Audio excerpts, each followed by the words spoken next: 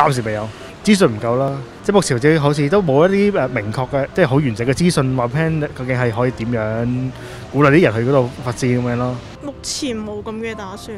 本身我讀係台灣嗰邊讀，咁翻到嚟對澳門真係嗰個接軌仲未接到。翻到嚟嘅話，大灣區發展成點樣都冇乜話特別理解咁樣。會啊，本來都係有諗過去大陸嗰邊發展嘅。澳門其實依家發展嘅空間都唔係話好大，好似係一個旅遊嘅地點咁樣咯。